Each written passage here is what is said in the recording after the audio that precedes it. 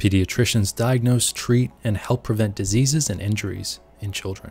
In this video, we're going to help you answer the question, should you become a pediatrician in 2020? We're going to go over salaries, the job market, and the latest trends. Coming up.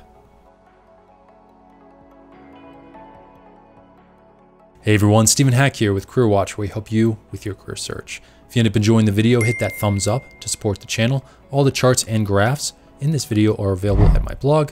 Click the link in the description to go and view them. Pediatricians have a number of roles and responsibilities. These include prescribing and administering treatment, therapy, medication, vaccines, and other medical care to children. Pediatricians examine children to assess their growth and development, and they treat them if they have any growth or development concerns. They also perform and interpret various diagnostic tests. Pediatricians also advise children as well as their parents on diet, activity, hygiene, and disease prevention.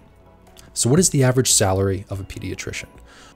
This data is from the United States Bureau of Labor Statistics. It doesn't include overtime benefits, signing bonuses, tips, or commissions. It is just base salaries. And the cool part about this data is we can take it 2 decades into the past and we can view trends. In 1999, the average base salary for a pediatrician was $112,760.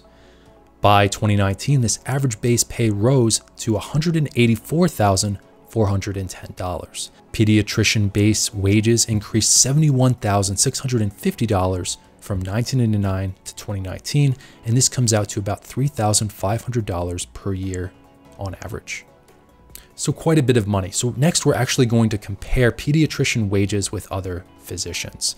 And to do this, we're actually going to use a different data set. We're going to use Medscape's Physician Compensation Report in 2020.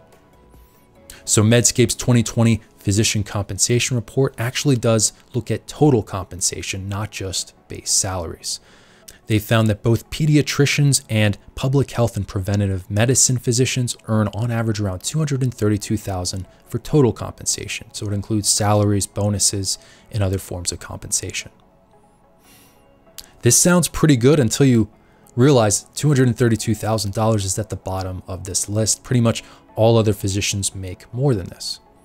According to Medscape's 2020 Physician Compensation Report, orthopedic surgeons and plastic surgeons make the most amount of money.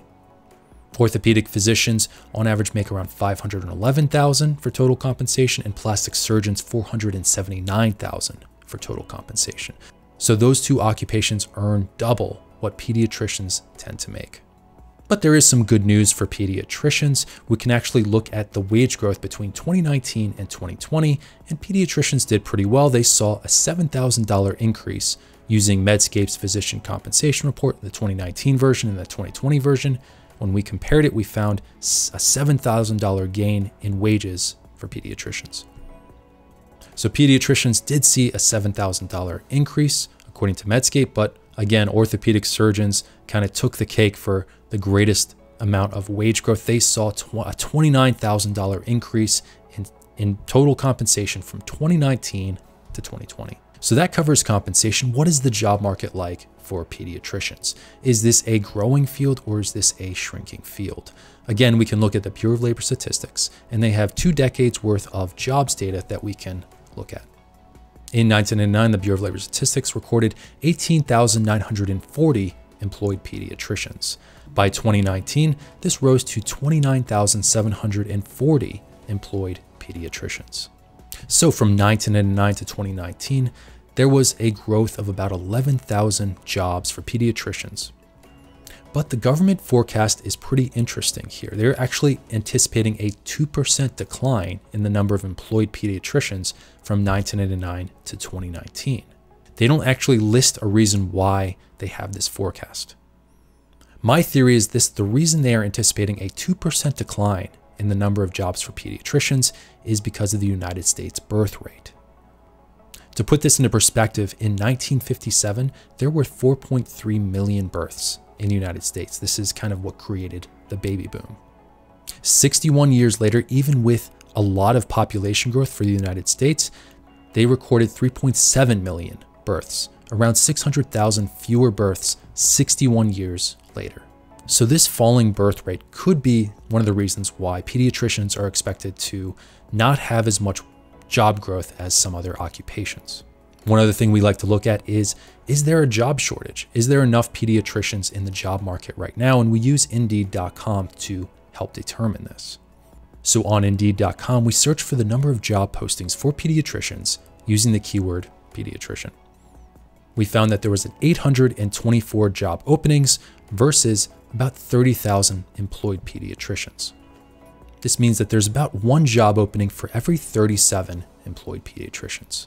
So based on this, there isn't quite the shortage of pediatricians that there are for, say, oral surgeons. And I did do a video on oral surgeons. There's a crazy shortage of oral surgeons right now. There is one job opening for every 5 employed oral surgeons. So pediatricians are not seeing the same kind of crazy shortages that other doctors are seeing. So there isn't a job shortage for pediatricians the way there is for a lot of other surgeons and physicians. So is it hard to become a pediatrician? Well, I found a really good Reddit post from a board certified pediatrician. I am a pediatrician and I work at a pediatric urgent care. The pay is way less than most other specialties, but still way more than most people make. I choose to work part-time, which is about 2 12-hour shifts per week. I'm very happy with my work-life balance, compensation, and type of work. School is always pretty easy for me, but you have to take the hardest classes and excel in them. You can't party as much as your friends in college. Med school is super intense, as is residency, and you sacrifice every part of your life for it. You hardly ever get to see your family. Friends stop trying to do anything with you because you can never go.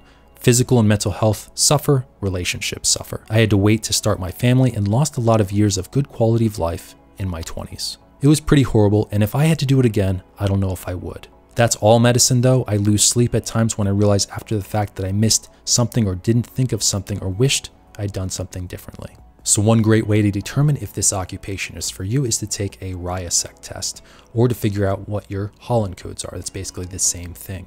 Once you figure out your Holland codes, you can compare the scores that you got with the interests of people in different occupations. So for pediatricians, they score really high in the investigative and the social themes.